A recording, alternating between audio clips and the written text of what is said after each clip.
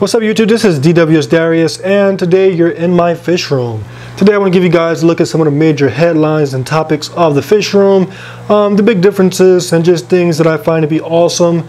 Now this is going to be a different type of video. I'm going to be just jumping from topic to topic, so let me know in the comment section what you think of this video. But yeah, I spent the last 5 days home and I had a lot more time to look at these fish tanks. And, you know, there's a lot of awesomeness occurring, and today I want to give you guys a look at some of the top awesome events that I witnessed while I was here.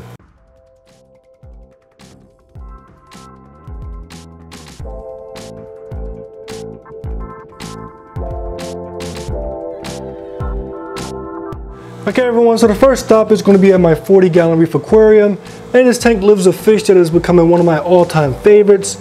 Now you know I say that a lot, but this fish is becoming one of my favorites on a different level, and this is my platinum clownfish. Now this little guy reminds me of an Oscar cichlid. You all know Oscars are known because they're just very bold fish. They're very characteristic. They have a lot of cool personalities, and this fish reminds me of my old Oscar. I used to keep a 12-inch albino red Oscar, and it was just an amazing fish, tons of personality. And this little guy is very similar. He comes to the glass and just greets me every day. I come to the top of the tank and he comes sometimes and sticks his head out of the water. So a really cool personality on this fish. And on top of that, I love his behavior of just living inside these yellow polyps. He loves to host them, and it's just awesome to see. Now the crazy thing is that when I first bought this fish, I really didn't like him. When you look at him close up, he has like a deformed mouth, and he also has like a defect when it comes to swimming. He just can't stop.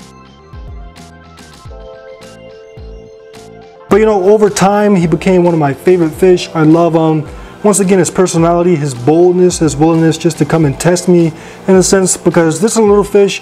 I'm a big person, so the way he comes to me is like, in a sense, he's testing me. But at the end of the day, he's one of my favorite fish. I love seeing him in his yellow polyps. I love just him interacting with me, and he's definitely awesome.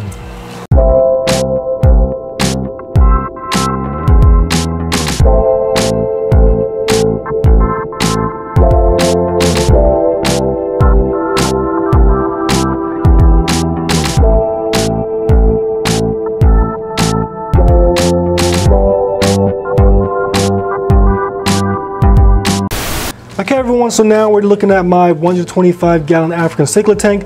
The fish in front of you is my female mason reef cichlid.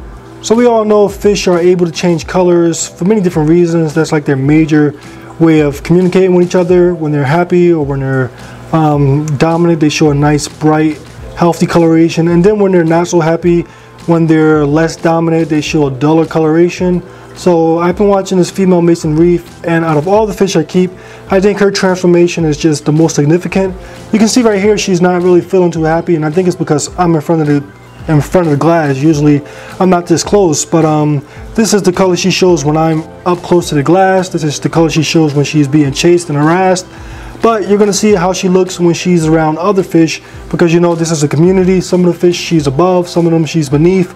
And I think it's pretty cool to see just the transformation that this fish goes through every couple of minutes, because even now you can see the stripes starting to come in.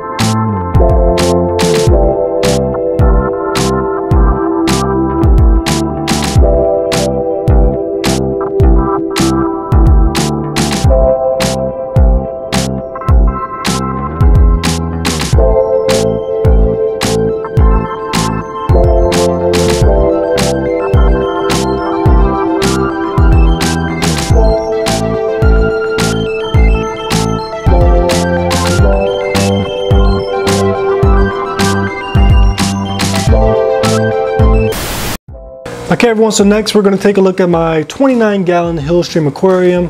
So all the fish in this tank originate from Asia. For those of you who follow my channel, you'll know that there has been a major rescape to this tank. I'll get to that in a fish room update video a little bit later on. But the thing I want to show you guys is this goldfish. Now I rescued this goldfish a couple of weeks ago.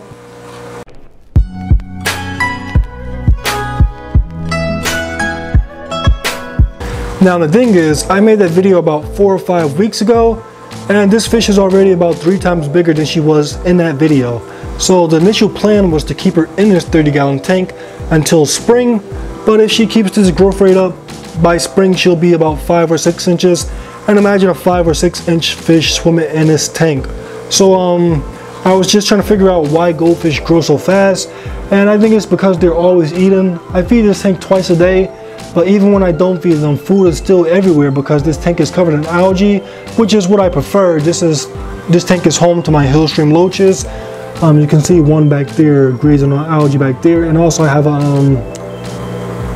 a freshwater goby, and most of the fish in this tank, they eat algae.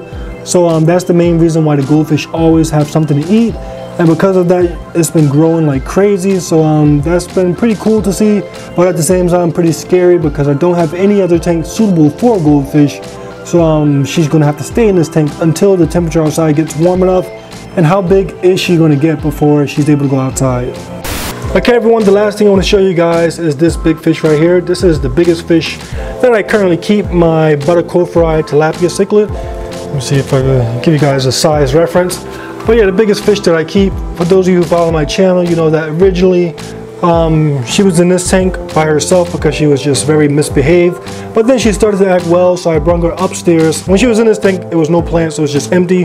Then I took her upstairs to the 210. In that tank, she was doing well for a couple of weeks, but then she just went crazy and she attacked all the fish, and she just didn't want them to be seen. She had them hiding in all these cracks and corners of the tank, and you know, that was just intolerable. So I ended up taking all the fish that were in this tank and I took them upstairs, and now she's down here, and look at her, she has a guilty face. The crazy thing about this fish is that she's like transforming again. Upstairs she was crazy. Whenever I stick my hand into the tank to clean it, she attacked me. Now she's down here in the fish room, and it's like she's having flashbacks. She's remembering the good old days when she used to get some nice treats. Right here is a tubifex worm, and I used to feed her these. This is her favorite food, so I'm gonna put one in the tank right now and see if she goes for it. But yeah, this is her favorite treat, and because she's down here, because she's been getting those treats, she's actually changing her personality again.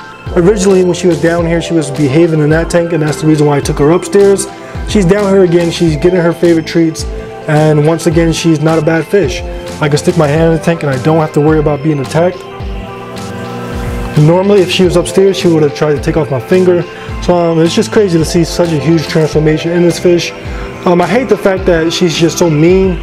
Sometimes she attacks the silver dollars in this tank, and I can't add any of the fish to this tank, but it's just still cool to see that change of personality. Okay everyone, so that's been a look at just some of the major topics of the fish room. So let me know what you guys think about this video. I just was noticing a lot of awesomeness, and I didn't want to make a separate video for all these different things, so I decided to throw them all in one video. So let me know what you think about that. If you like this video, make sure you hit that thumbs up button. If you want more, make sure you subscribe, because you know I got a lot for you guys. And I'll see you on the next one.